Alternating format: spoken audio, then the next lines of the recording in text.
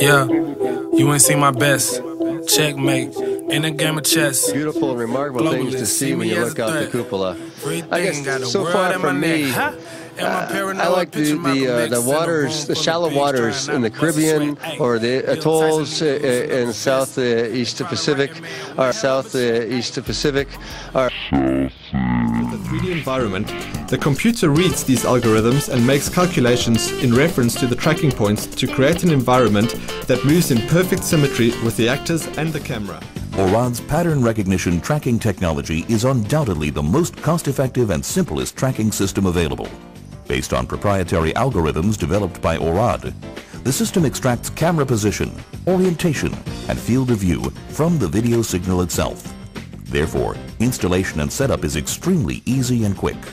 Similar in nature to barcode technology, ORAD's pattern recognition tracking system utilizes traditional blue or green screen chroma key techniques. By adding grid lines of a similar blue or green hue onto the backdrop, the system recognizes and processes the overlaid information by reading the video signal. However, these grid lines are unseen in the compositing stage during the chroma key process. The algorithms support multi-camera productions and require only a small portion of the grid to be visible by the system for sufficient tracking. The pattern recognition system is an ideal solution for small studios. I never pipe down. If they weren't coming for me, then they definitely coming for me now. I can't even keep my phone charged up. All the shit I'm talking, I should get my home barred up. Rappers, get off of my dick and get your own bars up. Vladimir and Liz's breath got the clone skirt, cuz whoop. Use your common sense. Why is Nasa part Department of Defense? They divided up the seas into 33 degrees, feeding kids masonry. Bruh, be careful what you read. Flatline, flatline. There's no superior bloodline. Flatline, flatline. You got me once, but that died. Ayy, voice. Do I have a voice? Do I give a fuck? Do I have a choice? Joint. I roll up a joint. Keep my shooters in the game like I hate to disappoint. I see only good things on the horizon.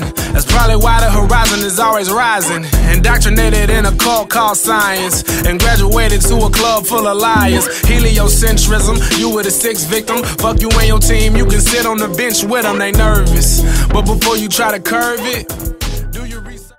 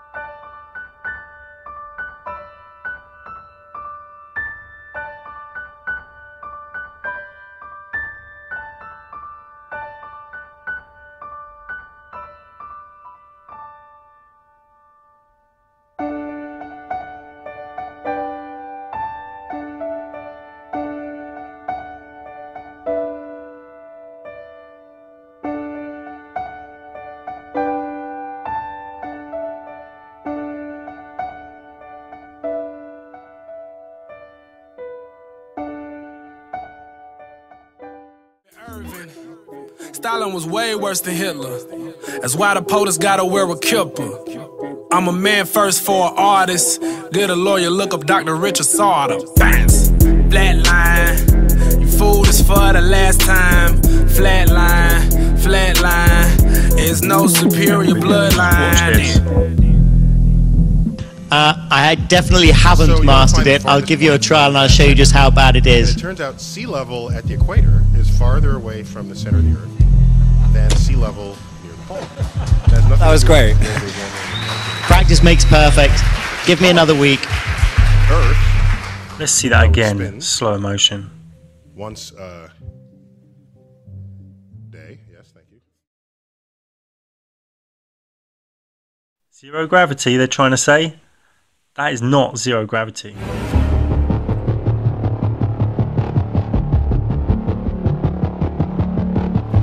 Orion is getting ready to launch.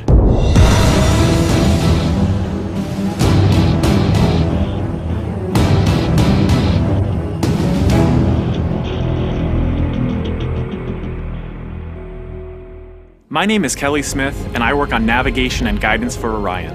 Orion is NASA's next-generation spacecraft. Built with versatility in mind, it can take astronauts deeper into space than we've ever gone before, to an asteroid or even onto Mars. For these missions, Orion has to be one tough spacecraft, withstanding high speeds, searing temperatures, and extreme radiation. Before we can send astronauts into space on Orion, we have to test all of its systems. And there's only one way to know if we got it right: fly it in space. For Orion's first flight, no astronauts will be aboard. The spacecraft is loaded with sensors to record and measure all aspects of the flight in every detail. It all begins with launch, aboard a Delta IV Heavy rocket.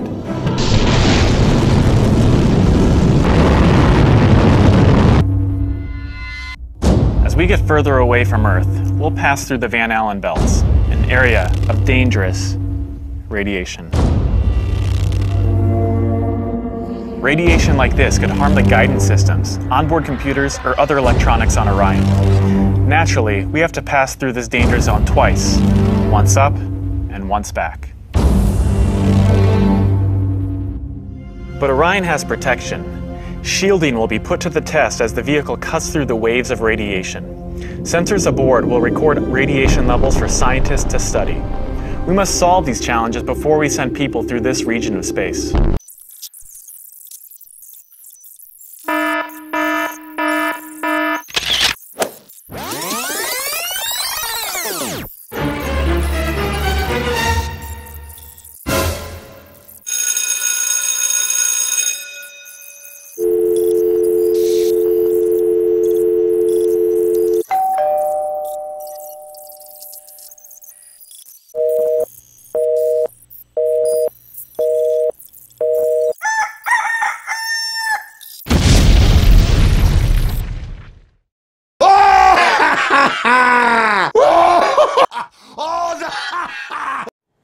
Katie Coleman told me about a conversation that she had with Sandra Bullock about what it's like to live in space, what it's like to move around in space. And one of the things she told her about was how little effort is required to move from one wall to the next in microgravity. She even told her that you could take a human hair and use it stretched out to push against a wall or a handrail. And it takes really that little effort. I used to date your daddy. All you have to do is know. Resources. I thought I would give it a try. To destroy such a young and handsome face. But it would be such...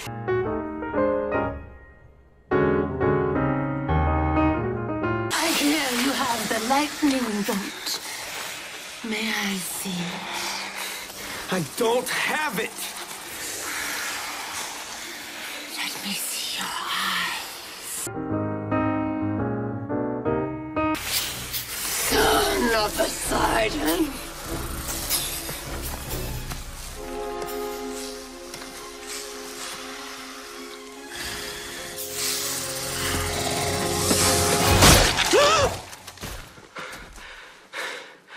Heads up.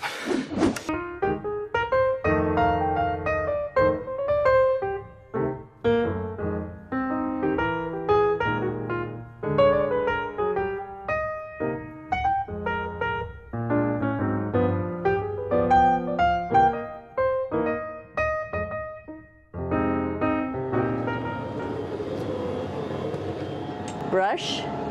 See how much better the brush makes my hair look? I'm just joking. It still stands up straight. It doesn't matter where you are. It's always going to stand up straight while you're up in space. And of course, it serves for two functions. Number 2, right here. I'll show you. But you see it's pretty small, so you have to have pretty good aim, and you be ready to make sure things get let go the right direction. And it smells a little bit, so I'm closing it up. And that's, of course, for number 2. And this guy right here is for number 1. So they're sort of two slightly separate functions, but you can do a little, essentially both by hanging on right here and doing number 1 and number 2. I might add it's color coded, so you really don't get it mixed up, which is nice. This yellow's for number 1. Ate fortuna, non mancherà. Sono il factotum della città, sono il factotum della città, della città, della città, della città.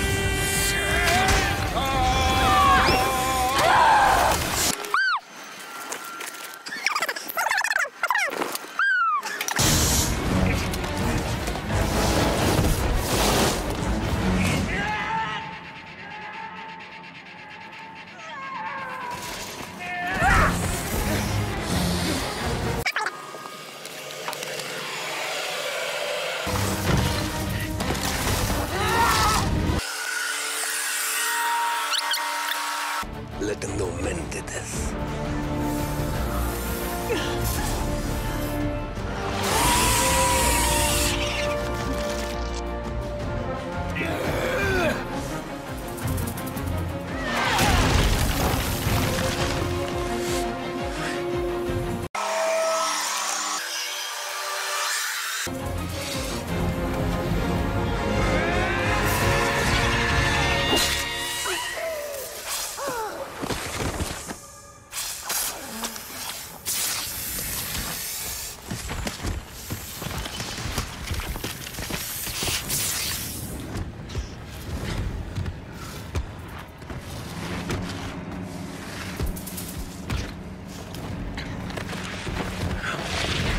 So, it turns out the pear-shapedness is bigger than the height of Mount Everest above sea level. Bounce, flat line, food is for the last time. Flat line, is no superior bloodline.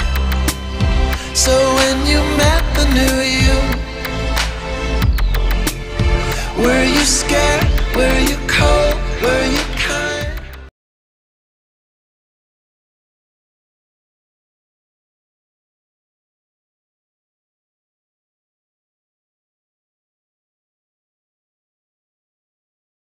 Abracadabra, alakazam, NASA's run is over, give them a hand. Man, it's done, it's finished, folks. Everybody wrap it up in NASA, 'cause they've been exposed. This is the final straw. Say bye to NASA, 'cause they got caught using blue screen. So while George H.W. Bush was visiting a NASA center, some cameraman accidentally caught a glimpse of a screen, and on that screen was somebody in the ISS standing in front of a blue screen. I thought blue screens were just for movies, not for things in real life. Right? So let's check this video out. Okay?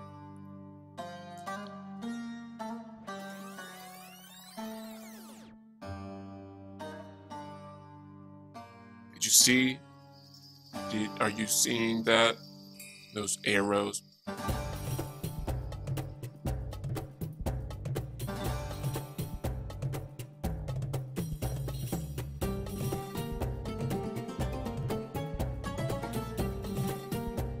Let me just show you this again in slow motion.